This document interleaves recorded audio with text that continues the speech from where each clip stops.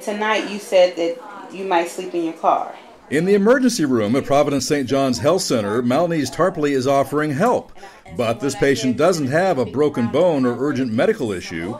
She is homeless. I'm not going to be on the street when they do the street roundup. But what about tonight? She's one of a steady flow, on average $150 a month, who visit the ER here, further limiting resources for true emergencies.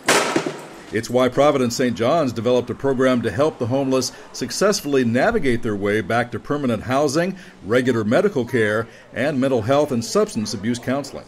For us to create this kind of a program that provides them with housing, which is the underpinning of their care, really does free up resources for acute care in the hospital for everyone else. It's a really novel program, and we've had actually amazing results. What's your name, sir? Malnese Tarpley is one of the program's 2 community care coordinators. Her job is to listen, to develop trust with the homeless who dot the streets and parks of Santa Monica. Where do you go to receive services? And to connect them with community agencies that can provide housing and a regular system of care after they leave the ER. People want to know that they have options, and then they become hopeful. And then rather than them sleeping on the park bench tonight, it's like, hey, I can get you a referral for emergency shelter. Would you like that? Among the success stories, Sherman Fleming, a former construction worker who spent nearly a year on the streets after his apartment building was sold. I never thought,